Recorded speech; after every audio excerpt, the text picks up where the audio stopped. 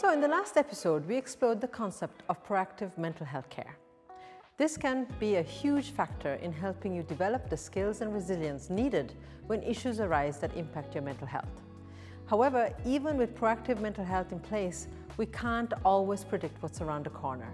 When issues arise, they can impact us greatly and prompt us to want to speak with a professional. Seeking help is in no way a sign of weakness or failure. In fact, it is quite the opposite. Identifying you have a problem that you need help to solve is the first step along the road to better mental health.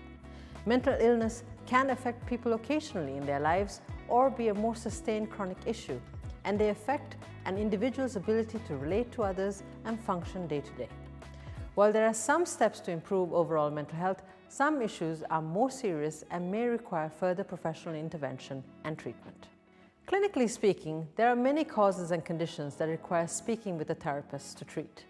What I'm outlining here is in no way an exhaustive list, but instead, I wish to highlight some of the most common reasons people seek help from therapists like me.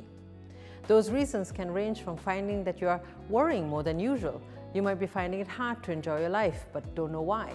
You may be having thoughts and feelings that are difficult to cope with, which have an impact on your day-to-day life, all the way through to dealing with the direct fallout from trauma and grief.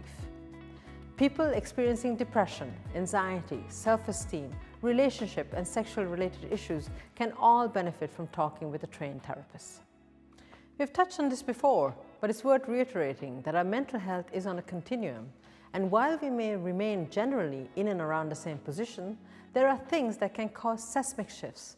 Proactive mental health care, talking with a therapist in non-crisis times, can help keep balanced on the continuum.